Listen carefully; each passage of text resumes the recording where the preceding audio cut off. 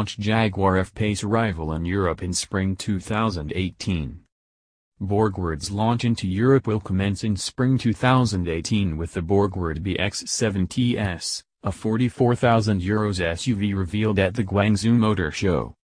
The TS is a more premium version of the BX7 already on sale in China, the largest of two SUVs made by Borgward alongside the BX5.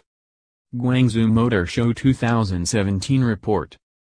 Over the next few years, the company plans to launch more SUVs, including a smaller BX3 model due to be revealed at the Beijing Motor Show in April next year.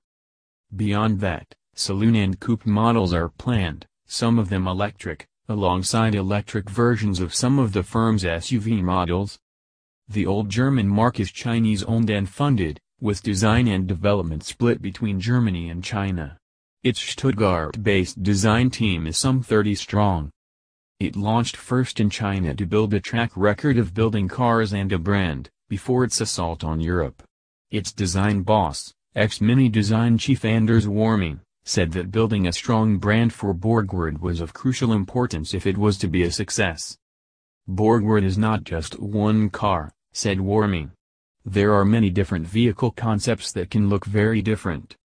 We must make them instantly recognizable as Borgward, so people know the brand. That will be key to our success.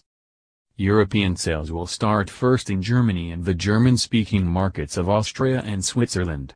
Borgward's market research suggests some 50% of Germans are aware of the Borgward brand from the past, but not many are aware of any models or what it stands for. The cars will be sold online only at first, with Borgward also set to partner with a company that can handle servicing. The customer's car will be picked up from their home and delivered back to them.